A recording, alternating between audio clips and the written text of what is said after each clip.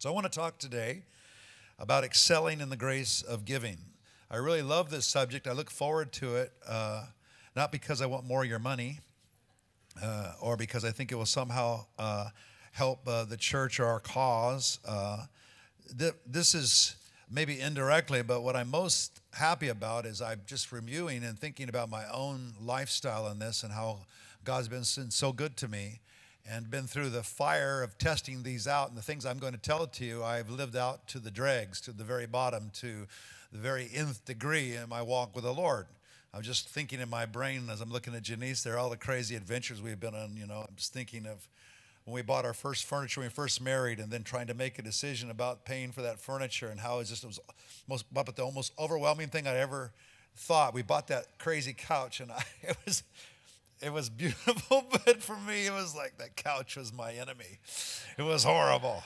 I had to come up with this payment, every month, and I thought, oh my gosh, we overextended. Then I'm confronted with, do I keep giving or not? Oh boy. And I just chose to keep giving my time no matter what. And boy, I tell you, it stretched every minute. That was just the beginning of many, many times. I'm thinking of our time we planted the church in Hawaii, and we didn't have enough money to buy a couch or anything. We just slept on the floor, and she was pregnant.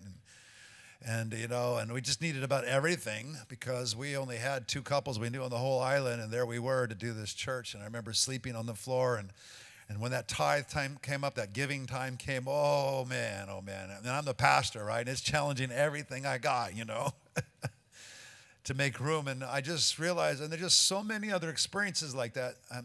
So I'm coming from a vantage point of both strength and weakness. Strength now these days more because, of where the Lord's taken us financially. But every step along the way, making these decisions to be excel in the grace of giving.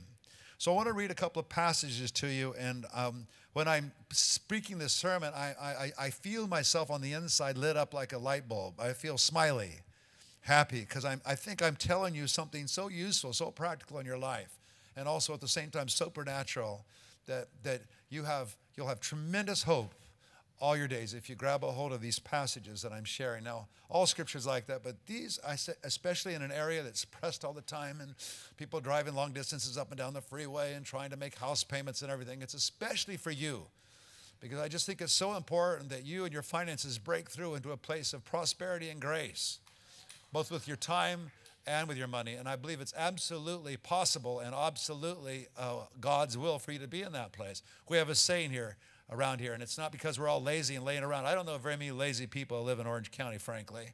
But let's just put it this way. I just like to put it this way. Less work and more money.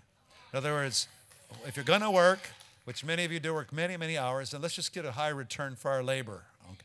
And I just think that's God's will for all of us. So we could say it another way. Now, I just saw about half of you wake up. Oh, now you're talking. This is what I want. Yeah. That's what I'm talking about. Tell me more. Okay, I'll tell you more. Let's look at 1 Corinthians chapter 8, 2 Corinthians chapter 8, verse 7.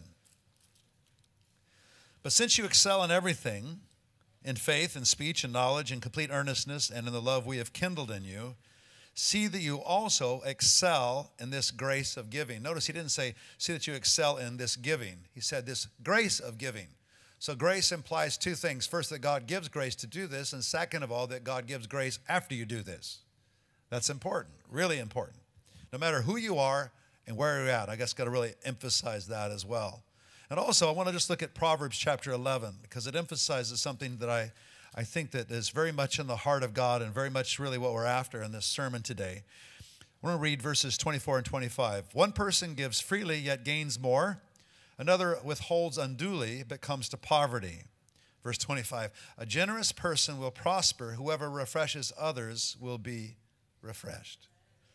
So what we're really talking about is we're talking about a generous person, a person who's generous.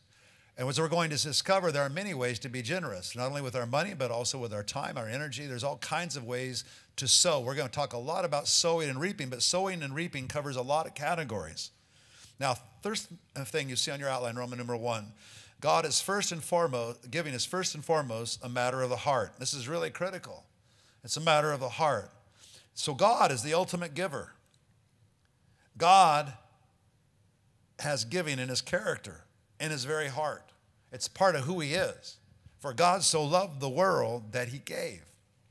So if you want to walk with God, you're going to have to walk with a giver. And if you want to be discipled by God, he's going to disciple you as a giver because that's what he does.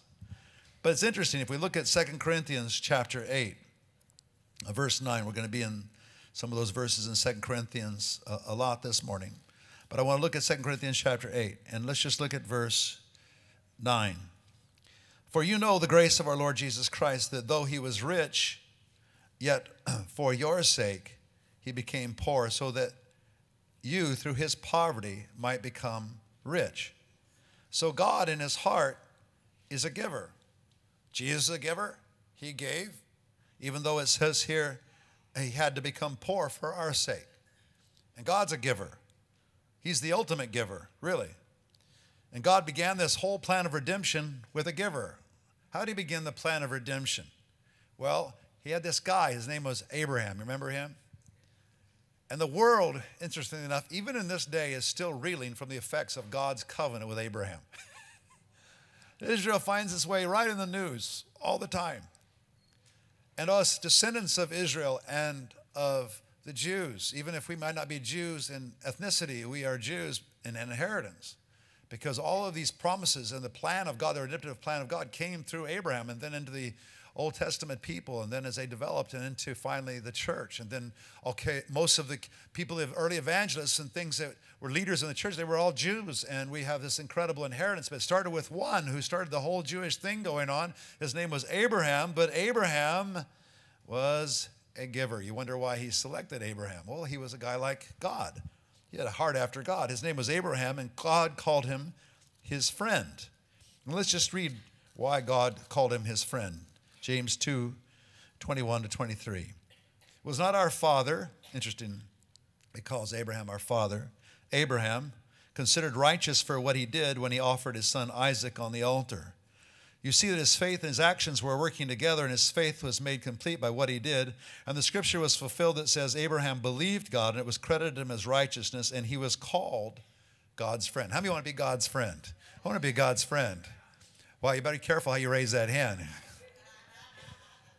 You can just imagine the things that were going through Abraham's brain, and most of us know this story, but God said, okay, I'm going to walk with you. You're going to be my friend. We're going to walk together. We're going to cause this amazing thing to happen. But then along the way, he said, you know what? I'd like you to sacrifice your only son to me. It was interestingly on Mount Moriah where the present temple is. It's that whole thing, right? The Jewish temple. So I want you just to set that son aside. I want you to. So he followed through all the way. We know in Hebrews what he was thinking. He had so much faith at that point that he realized he was thinking, well, even if I kill him, God will raise him from the dead.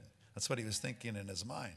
But nevertheless, he did not withhold the most precious thing in the universe. It's very interesting that God would take a person like that would do that, and he became his friend and covenant forever. And all these generations are blessed because of what he did, including us down today, because God paired with a giver. God's a giver, and Abraham was a giver. And God's not just a giver. The interesting thing about that, because sometimes this whole process of giving can be a very sullen thing, you know, like paying your taxes or paying your debts or, paying your bills. It's not like that at all, because God's not just a giver. He's a cheerful giver. Hebrews 12:2 says, for the joy set before him, he endured the cross. Think about that for a moment. He not only endured the cross, but there was a joy. Why? Because he could see on the other side of what his gift was going to do. He could see it. So obviously nobody wants to go to the cross and suffer that way, but his joy, there was a joy, there was something in his heart. And that same joy is what I experience when I give these days. I just know on the other side, I've been through so many things. I just know, man, this is a privilege. Man, I'll tell you what, and if something bumps me out of that or whatever, I feel very, very uncomfortable. I never feel uncomfortable about my finances till something bumps my tithing or if I delay it for a week or something. I just feel uncomfortable that entire week, sometimes juggling everything, but I manage to get it done. And when I do, beautiful. That's awesome. Because I know what God has in mind for us. And also, when I give, it's just such a nice experience because I look back on a whole lifetime. I have a few gray hair now, but just one or two. But I'm looking back at my life and I'm thinking, my goodness, all through these years, God's prospered me and helped me And I've been through some crazy stuff. And all along the way, God's been so faithful to me. And so for me, it's a joy. It's a joy. So look at verse 6 of 2 Corinthians chapter 9 on this thing of cheerfulness. Remember this, whoever sows sparingly will also reap sparingly, and whoever sows generously will also reap generously. Each of you should give what you have decided in your heart to give, not reluctantly or under compulsion, for God loves a cheerful giver. Why does God love a cheerful giver? Because he's a cheerful giver. So he wants you to not only to give, but to experience the cheerfulness and the joy that comes from being a giver. That's why Acts chapter 20, verse 35 says it's more blessed to give than to receive. Well, it's for two reasons. One, you can never outgive God, which we'll get to in a moment. But the second thing is that God's a happy giver. And when you do this and you make a lifestyle and you become generous, according to your standards even, when you know that you're stepping out there in that place of weakness, when you do that, you know, God, there's an amazing place in Acts chapter 21, 35. He's more blessed to give than to receive. Because eventually you get caught up in the emotions of it and you begin to realize, my, nothing can defeat me.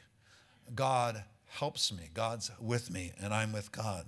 And so when we give these acts it becomes truly a worship experience when we begin to give, right? As you learn to give, you share the cheerfulness and happiness of God. I just want to emphasize this a lot. And as you move along and you get more and more experience and you see more things, you become, there's a cheerfulness about your giving, whatever area it is in, because you realize, wow, I'm sowing this, but the Lord's blessing me too. And then you just go, well, that becomes a matter of fact in your experience so much that then you just enjoy just blessing people. Just a nice thing to do. Not everybody enjoys blessing people on the same level. Some people have an unusual gift of giving, so they're really crazy. I mean, they really are, involved with the emotions of God like this and stuff, and it's just part of who they are. But all of us have this wonderful grace that we can enter into. So I want to look at Matthew chapter 25, verses 14 to 30 for a moment. And so many of you know this, these parables, the parable of the talents of gold. I can't ever get used to saying that. It's the power, because I learned another version, but that's what my Bible says, the parable of the talents of gold. In other words, we're talking about money. And so I want to just read a few verses from here, and I want you to notice something about this cheerfulness and happiness of God. So in Matthew chapter 25, again, it'll be like a man going on a journey who called his servants and entrusted his wealth to them. To one he gave 5 bags of gold, to another 2 bags, and to another 1 bag, each according to his ability. Then he went on his journey. So then the story goes on to say that the guy with the 5 bags, he takes those bags and he makes 5 more. And then the guy with 2 makes 2 more, but the one with 1, he didn't give his money. So investing is giving. He didn't invest his money. So interesting as you look at these verses and you look what happens as the master is dealing with each of these guys who had an investment to make with the Lord. I want to just read verse 19. So after a long time, the master of those servants returned and settled accounts with them. The man who had received 5 bags of gold brought the other 5. Master, he said, you entrusted me with 5 bags of gold. See, I've gained 5 more. Now look what his master replies. His master replied, well done, good and faithful servant. You've been faithful with a few things. I'll put you in charge of many things. Now look at this. Here's the thing. Come and share your master's happiness. It's not just about this well done and good and faithful servant. He also says, come and share your master's happiness. So he does the same thing with the guy with 2 that makes 2 more. And the end of it is, come and share your master's happiness. And this is very, very significant because giving has that dimension to it. And I love those verses. And of course, the guy that gave 1, look what he says about him. He says, you wicked, lazy servant, you knew that I harvest where I've not sown and gather where I've not scattered seed. Well, then you should have put my money on deposit with the bankers, because he just took the money and hid it and then gave it back to his master at another time, so that when I returned, I would have received it back with interest. Then he has the audacity to say, take that 1 bag of gold from that guy and give it to the one that's got 5 and made 5 more. Sometimes you look at this and go, I don't get it. Yeah, because his ways aren't our ways. I mean, it just seems backwards. Why would he do that? It seems like the guy that did the 1 bag did pretty good. No, but you're misunderstanding. Giving is part of the whole deal. And the faster you realize it, the better off you're going to be. If you want to follow Jesus, generosity is the thing. Take it from the generous person, the most generous person in the universe, a father who sent his son, and a son who became poor to die for you so that you could be wealthy, so that you could live forever. And not only live forever, seems like such a faraway thing, but live in happiness, joy, live in also financial prosperity and do well. You're meant to do well. Now you can look around at other people, and get amazing exaggerated versions of this, but I'm just saying you have enough money, you're prospering. I don't mean that you get rich, or now we're talking about giving to get rich. I'm just saying that there's a will of God here that has to do with your emotions and your insides, where you're prospering on the inside and the outside, and this thing of money is not a problem. As a matter of fact, money becomes for you a joy. Paul describes the corporate joy of God's people sharing with one another in 2 Corinthians chapter 9, verses 12 to 15. And so what's happening here in the background of this story is that Paul is saying, hey guys, you Corinthians, could you help the people that are struggling in Jerusalem? They need your help. And he was just gathering an offering. And all the places he would go amongst the Gentile churches, he was gathering an offering to bless them. And so this is the background of the story. So it's really basically one church raising enough money to help another church. The one in Corinth helping the one in Jerusalem.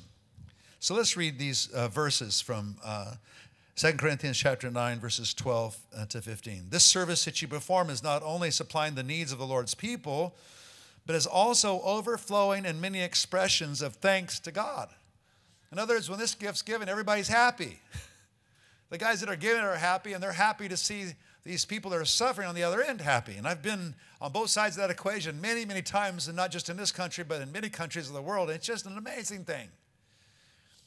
Just to be able to bless people and to see the gospel move forward and to see things open up and to see things happen and children taken care of and the whole thing, And I just think of so many things, so many pictures are going through my mind of so many places I've been. And one of the most dramatic is just walking into India. We have this place where we have a large number of children that we just take off the streets. Otherwise, they'd be left to die.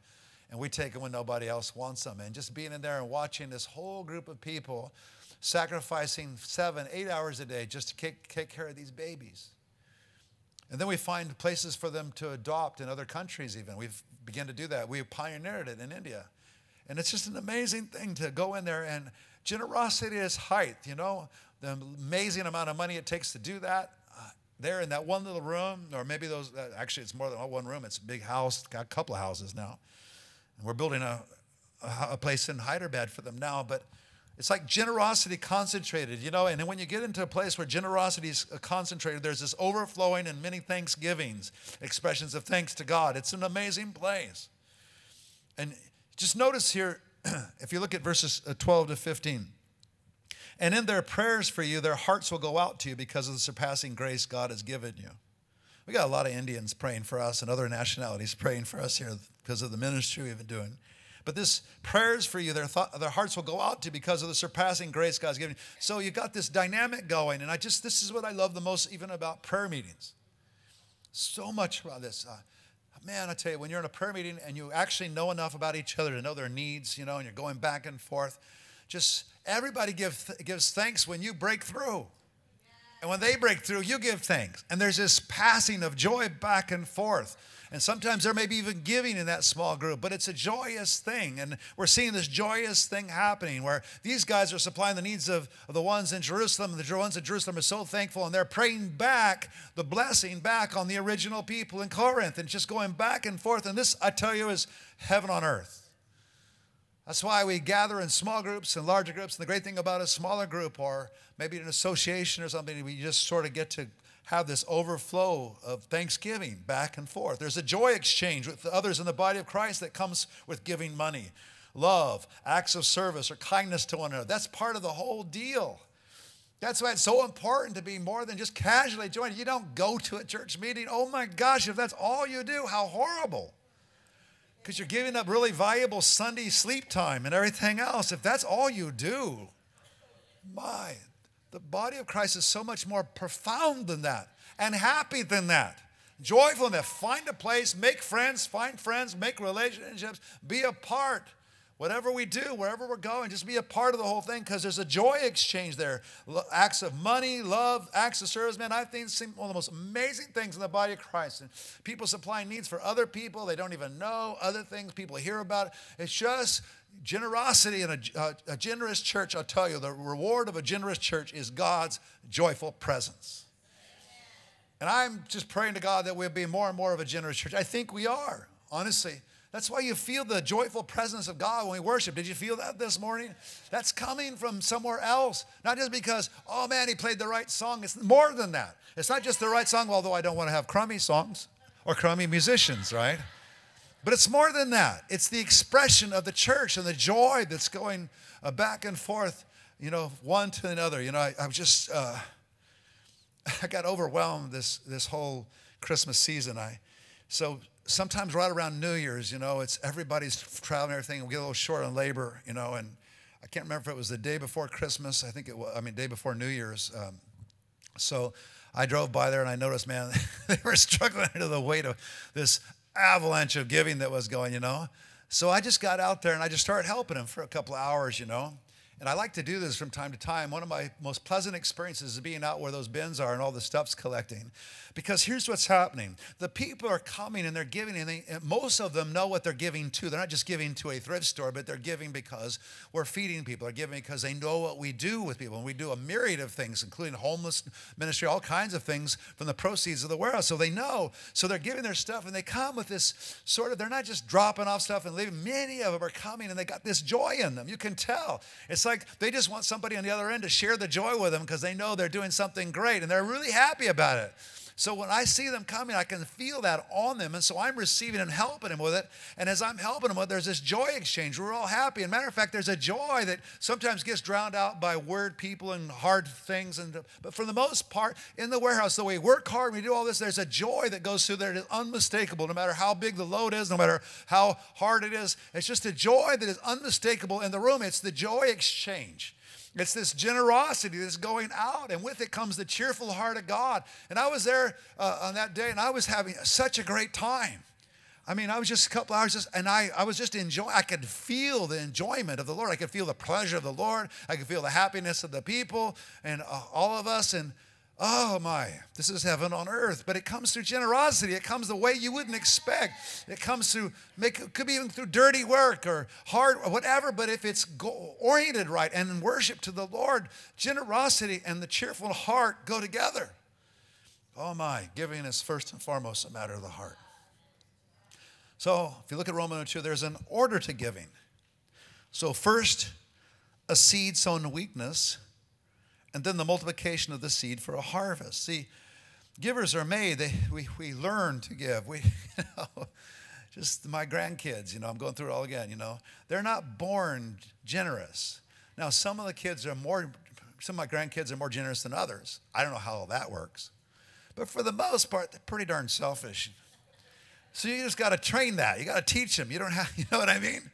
To learn to be generous. And very territorial and all the rest. And you don't have to teach. They're just sort of born in there. So when we sow, we're like those kids. We sow in weakness. When we give something away, it's way against that natural man, but not against the supernatural man inside of us. But we sow in weakness, and then there's a multiplication of the seed for a harvest. That's the surprising thing. You're giving something away, but you think, oh my gosh, I'm losing. But actually, in God's economy, once the seed goes down, it comes up and bears a crop, and then you gain. It's the delayed gratification that does the sin. But as you begin to learn about delayed gratification, you realize that delayed gratification is pretty good. It just might take a time. God may take you through a few turns. But as you do it more and more, you just know that's part of the deal. I'm throwing my hook out, I'm going to get a fish. Some days that fish comes immediately, and some days it takes a little while. But there's always enough. And sometimes the fishing is really good. We call that good measure, pressed down, shaken together, running over. So let's look at 2 Corinthians 9 again. Remember this, whoever sows sparingly will also reap sparingly, and whoever sows generously will also reap generously. Each of you should give what you have decided in your heart to give, not reluctantly or under compulsion, for God loves a cheerful giver. So that's the seed that's sowed in weakness. All right? So even Jesus had to deal with this weakness of sowing. So we read in John chapter 12, verses 23 to 26. He says something very significant about his life, which went right over the heads of his disciples. The most generous person in the universe was about to give his life. But look at the wording of how he words this. John chapter 12, verse 23. Jesus replied, "The hour has come for the Son of Man to be glorified. Very truly I tell you, unless a kernel of wheat falls to the ground and dies, it remains only a single seed. But if it dies, it produces many seeds. Anyone who loves their life will lose it, while anyone who hates their life in this world will keep it for eternal life. Whoever serves me must follow me, and where I am, my servant also will be. My Father will honor the one who serves me." So he's saying, for me to be any use to you, I've got to go on the ground. I have to die. I have to give first. And if I give first, I'll die. I'll be buried in that ground. But you know what? I'm going to come up out of the ground, and there's going to be a harvest. And pretty soon, there's going to be a whole bunch of me running around. We call them Christians. Christians are going to be running around everywhere from this resurrection power. This sowing that I'm doing is going to bring forth a harvest. See, this is the law of sowing and reaping that we see all around nature. God bound it up in nature, forecasting the day when the Son of God would be buried in the ground for a harvest. So you have to sow to get a harvest. Luke chapter 6, verses 37 and 38. One of my favorite verses in the whole Bible for several reasons, not all of which I'll mention now. But I love these verses. "Do not judge, and you'll not be judged. Do not condemn, and you'll not be condemned. Forgive, and you'll be forgiven." Notice the word give inside forgive. Forgiveness takes something out. It's not comfortable. It's weak. To forgive somebody, especially if they've horribly wronged you, it's weak. It's like the seed sown. "But give, and it'll be given to you. A good measure, pressed down, shaken together, running over, will be poured in your lap. For with the measure you use, it will be measured to you." With the measure you use, it will be measured to you. Wow, that's incredibly significant. So our first steps of generosity start with honoring God and his cause with what the Bible calls the tithe. This is giving the first 10% of our income to God. Now the reason why, and I like to mention this as the cause, because see, when we go to Malachi and we read those infamous scriptures, which actually I found actually torments people, keeps them awake at night, because they don't see it, because they haven't got it inside yet, and they haven't experienced. So they try to give the first tenth of their income like for 2 weeks, and then it just falls apart, and like the couch, they're worried about that, paying the payment for this and that. And so it's, wow. And then they get discouraged. But don't be discouraged. It's an opportunity for you. So you passed on the opportunity this week, but I highly recommend, for your own sake in your life and for the long span of your life, and I'm looking at you guys that are smiling at me right now because many of you have tested this and you got a secret. And you're very, very, very well aware of all the weakness when you sowed that thing, what it felt like and what it feels like. Some of you are on one of those right now. You sowed some money and you haven't quite seen the return or God do it, or you're in a difficult place, but you kept on going, right? But look what he says here. This is really important. Going back here, I don't know why I get off on these little tangents here. All right, so we're in Malachi, right?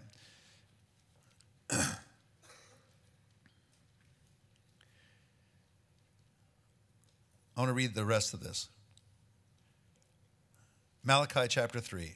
"I, the Lord, do not change, so you, the descendants of Jacob, are not destroyed. Ever since the time of your ancestors, you've turned away from my decrees and not kept them. Return to me, and I'll return to you, says the Lord Almighty. But you ask, how are we to return?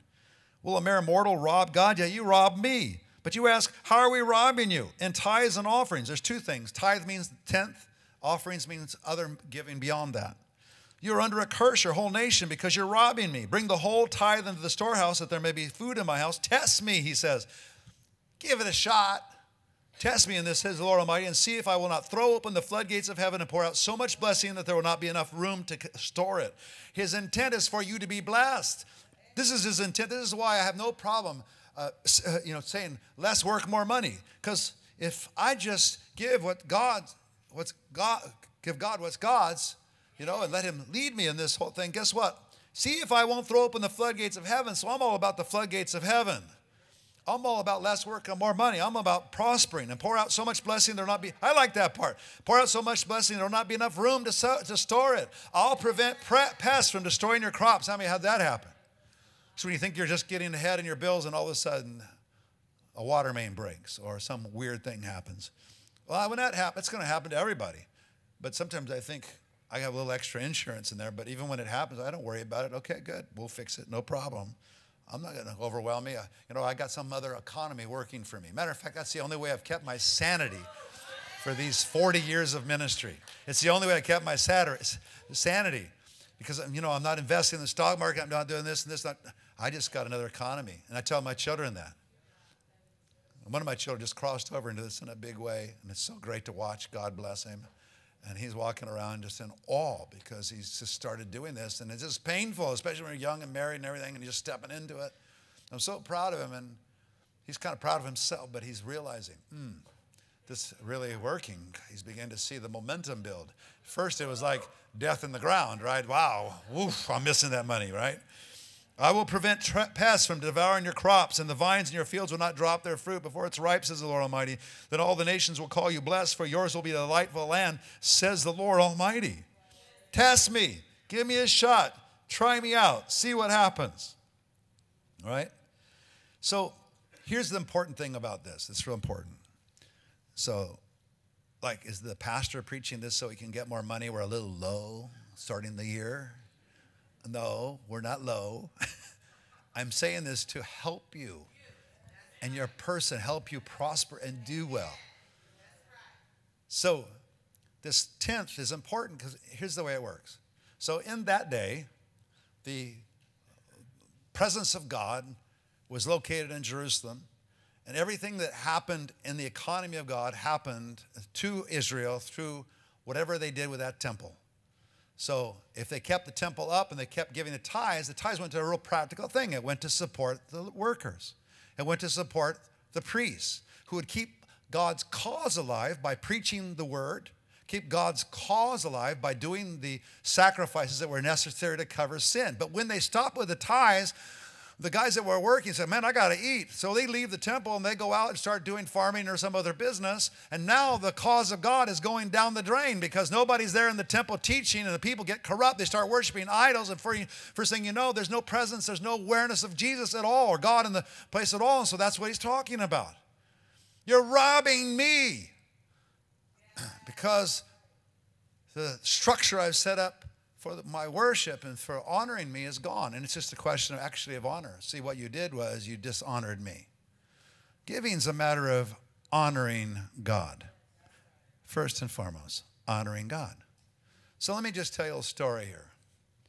So I've been from one end of the earth to the other. It's the same in every tribe, tongue, and nation. Isn't it a little suspicious to you? There's ministries doing all kinds of great things and benevolence all over the planet. But then there's Frodo, and he never goes away. The little church is planted in every tribe, tongue, and nation. And we will tell you over and over, you can even do this from a scientific point of view. They've just done study after study. The fastest way to get a people evangelized is to multiply churches in that place. So that means you have a pastor, and you've got some leaders, and you've got a community. And so you multiply those little communities of heaven. That's how nations get evangelized. Take every crusade you want, but that's not how ultimately they get fixed. Nations become discipled through the multiplication of these, because when the evangelist is gone, the church remains. And the church remains with its outreach and keeps going and going and going. And all through these centuries, we got 2,000 years of church history. Is it suspicious to you that whether you're in Russia or Iran or wherever country you're in, there's always little communities of believers? So these are the new temples. So when they give to their temple, the leadership, and they give and they sow to it, what that does is that little piece of heaven prospers and grows. You see, but when you stop doing that, then the cause suffers because the thing begins to decrease and decline. God's tied its increase to finances, just like he's tied it to a lot of other things that are important, right? You see what I'm saying? So, and he likes it because he likes this whole thing of giving and receiving, because he wants you to understand that your life doesn't consist of your possessions. And it's a question of honor. Are you for my cause first in your life? And that has to do with your attendance too. Just setting aside a day. Isn't it suspicious that in 2,000 years people are still going to a meeting once a week, a bigger gathering, and then smaller meetings, just like the early church, Solomon's colonnade in the church, and it doesn't stop. No matter what you do, no matter how you shape it, it's always the same. So even your attendance is a matter of honor. You just come to worship the Most High God. That's just what I do. I set aside a part of my day, and every demon of hell knows that about you. I'll guarantee you, when you come to church, he checks his bag at the door, does not come in. Whatever's assaulting you, and you live in this environment of demons and angels and all the rest, and I tell you what, there's no safer place to be and no better place to do than invest your time and your money in the kingdom of God, in the corporate expression, then God puts it back on your own head. That's why it's so personal, and it doesn't change from Old Testament to New Testament. It's the same thing. So it's so important for us to understand, even for our welfare. And the funny thing is, it's like you're robbing me, this, but God's actually behind it going, you know what? Then could I just say it another way if you didn't get that robbing part? Why don't you test me and have a consistent life of giving and faithfulness to my cause and to who I am? Why don't you honor me first, no matter what it costs, and then guess what? I'll honor you. And I think it's so amazing. When I look at this, I'm thinking, wow, he goes way over his way to overemphasize it. See if I won't throw open the floodgates of heaven. I like that. Pour out so much blessing you don't have enough room to store it. I'll prevent pests from destroying your crops and vines. Wow, what a deal. That's God's deal. I just think it's glorious. So there's tithes, which is really the first 10%. I laugh at people sometimes. They say, well, is it 10% out of the gross or out of the net? Just work it out for yourself. I got an opinion on it, but you can take your own opinion. Just do it with God, experiment. Let him just do it. Step out and do something. Just keep growing. You know what? He's big enough to allow you to kind of step into this and warm up. But whatever you do, just keep making it month by month. Just move until you're at least to the 10% thing. And you're giving. And the funny thing is we're going to find out is this giving doesn't sit still. It doesn't just have to do with money. This might be shocking to you, but notice in this whole thing, this whole dynamic, when you give, it's not only helping you in your finances, but in every other area of your life too. The whole picture is one of prosperity and the goodness of God dwelling with you. All right. So there's tithes, there's offerings, which are things that are given in addition to the 10th, just for special things, special causes, things that you see. Maybe you want to help take care of a homeless person or whatever. I was so blessed. I have this guy this morning I was meeting, and his name's Bud Waithman, and for years and years, now over a decade, he goes to our little place here. He goes into Costco. And he goes and he makes sandwiches for 200 people. And sometimes it's only him and his wife. And he does it every single Sunday. And he's a CPA and an accountant. It's an amazing thing. And he just gives that offering to the Lord every single weekend of his life. He goes and takes those sandwiches at Santa Ana and feeds them. He is one of my glorious heroes. How do you know that CPAs are a little busy? He even does it right in the middle of busy season, night and day. He never misses that divine appointment. When I looked at him, I'm looking at him thinking, wow, that's hard. No trace of hard on him. He's the most smiley, happy thing. It's the happiest thing he does all week. He's happy. There's no pain here because he's giving along with the cheerful God. He's giving to these people. And he knows that's what he gets to do for the Most High God. He gets to do that. And he gets to do it every Sunday. And by the way, you can join him if you like. But he gets up there, and most people join him for like 2 weeks, and they stop because, it's like a bunch of people around. Isn't it amazing how we get our visions of how to help the weak or the poor, We knew that going in, Okay. They go in there and, they're full of joy one day, and then they see how hard it is and how it's not so, romantic at all, It really is giving. It really is service. It really is work, And so we just, and then they go, and we just keep going week after week, step after step. But there's joy in it. That consistency is where you find the joy. You just got to keep moving along till the joy overtakes you. Then we got these things I call radical offerings, extravagant offerings, or we could call them painful offerings. It's where you go beyond the 10th and beyond even offerings, and God leads you to do this, the absolute amazing. He leads you to do the impossible. He leads you to do something so extravagant you don't even want to tell anybody about. So extravagant it scares you half to death, right? Isn't it interesting? We see in the Bible this. How much did it cost David to build that temple in Jerusalem? You know what? Estimators estimate that David gave one of these extravagant things to the temple. He was building this temple because the temple was about God. It was about God in Israel. It was about God in the earth. He gave $21 billion worth of gold and silver and all the rest. So they estimate $21 billion. I think that would classify as an extravagant gift, wouldn't it? And I don't think he suffered for giving it. He seemed to have plenty of money. $21 billion. And Solomon, he was only supposed to sacrifice one animal for his coronation, but he sacrifices 1,000. And when God said, hey, you know what, ask me for whatever you wish and I'll give it, you know. And he says, man, he could have asked for the world. He didn't even ask for money. He asked for wisdom and said, you know, because you didn't ask, because that wasn't first and foremost on your mind, because walking with me was first and foremost in your mind, you know, I'm going to give you all the rest. And he made him the most wealthy person that probably has ever lived on the planet. That's Solomon. Extravagant giver. And we look at Jesus watching the rich putting their offering in a basket, you know, in the temple. He's watching them, you know. Isn't that interesting that even Jesus is sitting down there watching the offering? I mean, he's watching it. I think that's interesting in itself. He's just watching. And then he sees this wealthy people doing this, and then he sees this widow come up and giving he said she gave two mites. That's in the King James Version. And it was all she had. It was all she had to live in. And he knows it full well. And there's no record in there, no effort to, hey, wait a minute. You know, hey, get some money out of the box and give that to that woman, because they had a little treasury box. And nope, doesn't say a word. You know why? Because he understood the kingdom of God. She gave that. He'll take care of her. She was going to be okay. Matter of fact, what he did was he received it. He just thought that was a beautiful thing. You know why? Because Jesus was the two mites. Jesus was going to be the extravagant gift that the Father would give.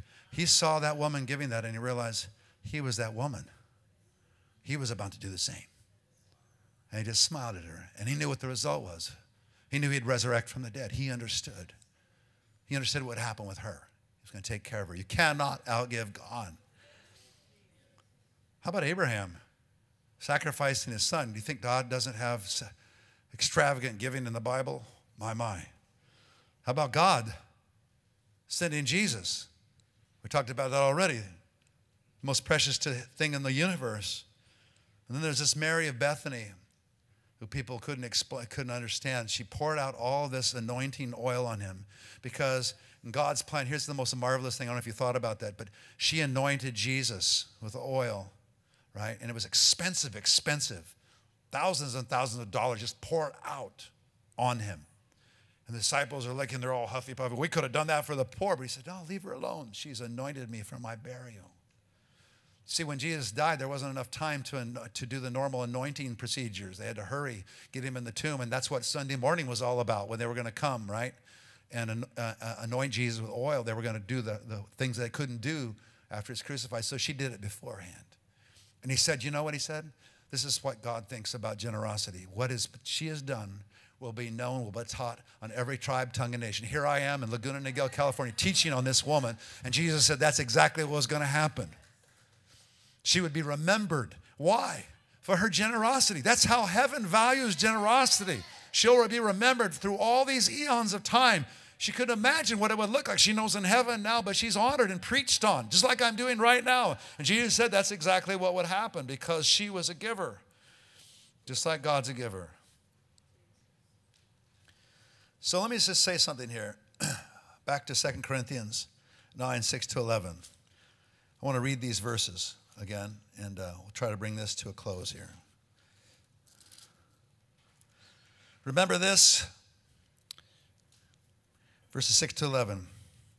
Whoever sows sparingly will also reap sparingly, and whoever sows generously will also reap generously. Each of you should give what you have decided in your heart to give, not reluctantly or under compulsion, for God loves a cheerful giver, and God is able, now listen to this, to bless you abundantly, so that in all things, at all times, having all that you need, is that enough alls for you? You will abound in every good work.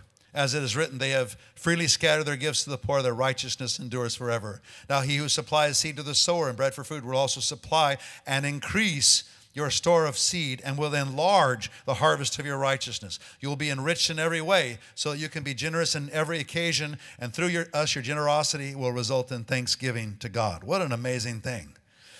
So we can sow and then receive multiplication in every area of our life. And this multiplication factor we see in verses 6, 8, 10, and 11, right? Here's verse 6. Reap generously. Verse 6. Look at verse 8. Verse 8. God is able to bless you abundantly so that all things at all times having all that you need. Look at verse 10. Increase your store of seed and enlarge the harvest of your righteousness. Verse 11. You will be enriched in every way so that you can be generous on every occasion. Did you see that? Enriched in every way? So this giving thing turns out that when you have a life of generosity with your finances, guess what? It comes down in other areas of your life that aren't financial at all. It's the whole package. You're generous with your life and God's generous with you in every area. What good does it do to have a bag of money and something else is suffering, like a marriage or a family or a sickness or whatever? You understand?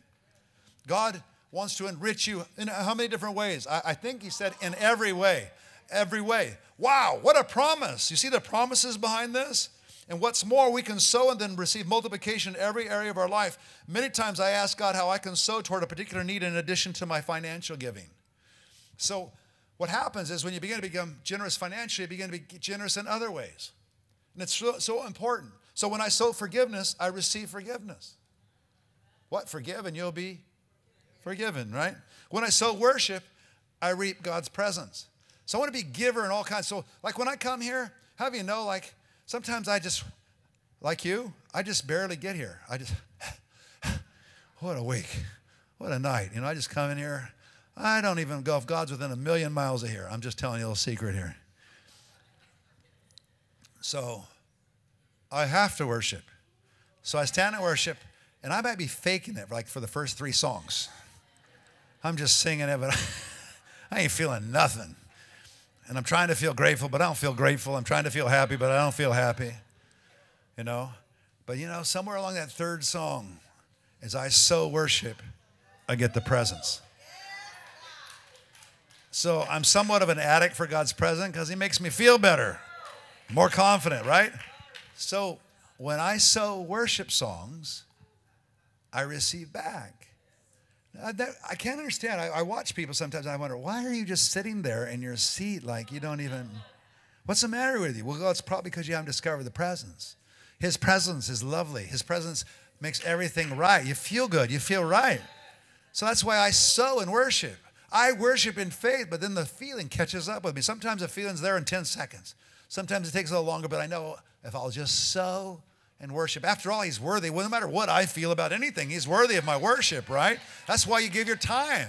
It's the worship that counts. Hey, I pledge allegiance to Jesus Christ. That's why I'm here. I pledge allegiance, and all those other demons and things that want my allegiance, you can't have it. I pledge my allegiance, and I renew my pledge. Man, I tell you what, some people will fight you to the death about the Pledge of Allegiance in schools. You know, and that's important. Why we want it for our country and everything. But what about pledge allegiance to Jesus? That's why you come to church. I pledge allegiance to Jesus because he's valuable. He's important. When I sow worship, I receive his presence. When I sow prayers, I see answers. When I pray for others, they pray for me. Now, if you believe in prayer, that's highly significant. If you don't believe prayer does anything, then you don't care. But I love people praying for me. When I pray for others, they pray for me. When I'm selfless, friendly, and giving toward others, guess what I reap? Relationships. Some people that are lousy at relationships have no idea. They're selfish. They're kind of within themselves and they're afraid. But to make friends, you got to be selfless. You got to be nice to people. You have to be friendly and giving toward others. Not giving to have a friend. Just be selfless toward them. Friendship will work its way out. But if you like latch onto somebody, be my friend, you know, and start doing all this sacrifice, and you're doing all this but you just want whatever they have or whatever they are, or whatever. I mean, people go, ooh, well, I appreciate the gift, but like, you don't have to do that. No, really, you don't have to do, because they can feel the underlying motive. Like, be selfless, and that person, it's not a relationship in for them, well, don't worry about it. Just keep being generous and selfless to other people. God will find you friends and neighbors, everything. Just sow generosity. Be nice to everybody. Rich or poor or in between, and God will find friends. You will find relationships. Last thing. After sowing, it's important to expect and watch for multiplication. You can water the seed you sowed by expecting and praying for progress. I want to show you this passage, which is so meaningful to me, and it's the way spiritual things work, because we live in such a push-button society, you know. And so when I even talking about giving, I'm talking about the long haul. I'm not talking about, I mean, it's happened to me where I've put some money in and gulped real hard and sweated and everything, and all of a sudden, like the next day, boom, but then there's sometimes I've done that, and it's been months and years even that I saw the return. So this is not push button. This is more like this. And I just want to read it from Mark chapter 4, verses 26 to 29. This is what the kingdom of God is like. Dun, da, da, da. A man scatters seed on the ground, like we've been saying, night and day, whether he sleeps or gets up, the seed sprouts and grows, though he does not know how. It's a mystery sometimes how God does this. All by itself, the soil produces grain, first the stalk, then the head, then the full kernel in the head. As soon as the grain is ripe, he puts the sickle to it because the harvest has come. Now I want you to notice this. The soil produces grain, first the stalk, then the head, then the full kernel. So in our miracles that we receive, sometimes as we're receiving, we're watching God do things, sometimes there's just a little bit of movement. Whenever I see movement in my problems, I go, thank you, Jesus. Come on. More. Famous vineyard prayer. More. More. I see it just a little bit. More. You can do that with every area of your life. More. More. And boy, I tell you, you can do it confidently when you know you've sowed properly, because something happens in the soil when you sow. More, Lord. More. More. No matter how you sow, there's all dimensions of sowing. There's the financial sowing, but there's other sowing that we just mentioned, and all kinds of sowing, but watch for the multiplication. And so what I do is I just look for more. Many people give up and don't see the answer when it comes because they're not watching, because it might take a while. More importantly, they don't see the progress in their own life. And I tell you, God is so good about this, He'll just give you a little progress. And when you see that little progress, that little thing coming out of the ground, you go, whoa, there it is. There's the blessing. Doesn't look like much to me. Well, that's going to be a full lawn pretty soon. Oh, it's just a tiny fish. No, it's growing. It's going to be a whale. Just watch. So you just keep praying and praying, because that's the way it does. The kingdom has this way of growing. We lose so much blessing because we don't see the growth. We're not patient enough to watch the long haul of a person's life, right? So the Bible says very clearly, don't get weary. You'll reap at the proper time. Matter of fact, we just finished with this. Let's just read Galatians chapter 6, verses 7 to 10.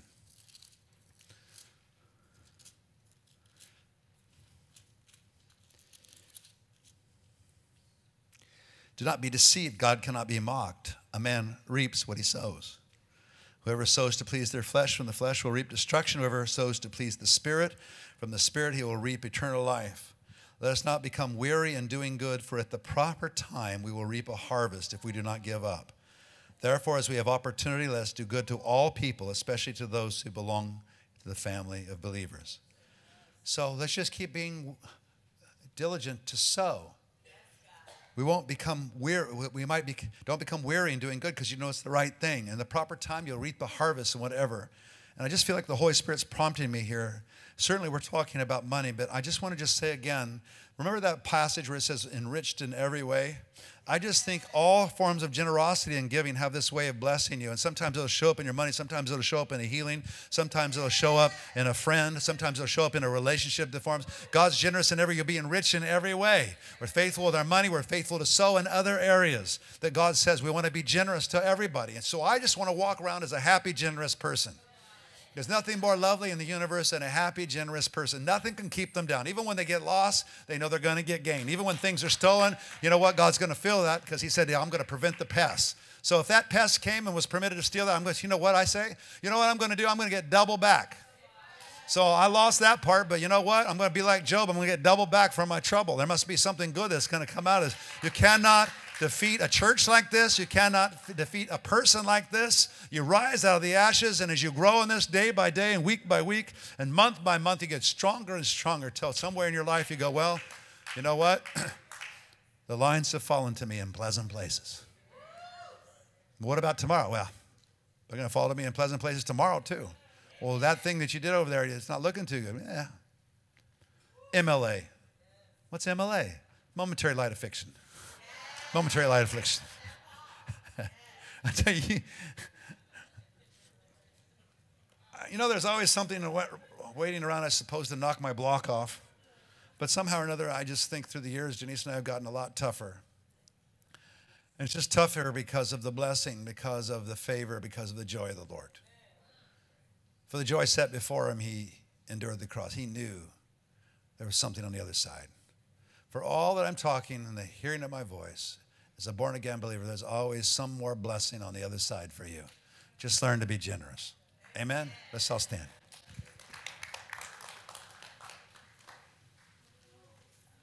You know, you guys that are coming up for the worship, could you, I just got this ringing in my ears.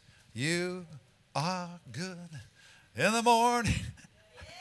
That song blesses me so much. So what we did last night, which was really powerful, is I saw when I just said, invited people to come up, which I always do, because I want you to have an encounter with God over the message. And some people I could see were just up here and they were just sort of losing baggage and fear and stuff and making just a new connection to the Lord in this area. Some of you have already connected this way, and those people were calling down heaven on their stuff because they know they sow. They just haven't seen the blessing yet. So they're calling down the blessing on their stuff, you know.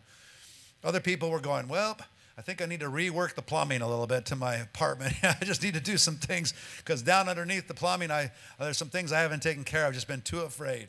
But let me just say, God's so generous with regard to this. This is a message of opportunity. And also, God's not wooden. He'll work with you. So if 10% freaks you out, just give a little bit more every time. Just learn. Let him prove himself to you, you know. If you want to just jump into it, just do, because I don't think giving is comfortable at any point in time, you know, for sometimes, but it's more comfortable for me now than before, but there have been times it's been very uncomfortable. But whether it's just a little or a lot, just get in the cycle. Excel in the grace of giving. You won't ever regret it. You won't ever regret it. So some of you may have to work on that a little bit and just ask God, God, please give me faith for this and show me what to do now. Others of you have seed in the ground and you're calling down fire on the blessing in your life. Things that have been left undone. You just need to see God. Come on, God. Come. That's what you said. You could take those promises of Malachi, dust them off, and say, you know what? The best, be gone. Be repaired. And on the other side of it, you know, good measure, pressed down, shaken together. I like those things. I just concentrate on the floodgates of heaven and the good measure. How about you? Some of you might want to do that. But there's some important business in response to a message like this. So if this is ministered to you in any way, just give God a little extra time. Remember that word give? Just give him a moment to talk to your heart. Give him a moment to get some prayer out of your mouth and just do some business. You don't even have to take 30 minutes or 10 minutes. Just take 2 minutes, 3 minutes, 5 minutes. Just respond some way. And if you're already in this place and flow, you know, then you're good. But I don't know a single person here that doesn't have something that needs to be tied up, some loose end that God needs to deal with.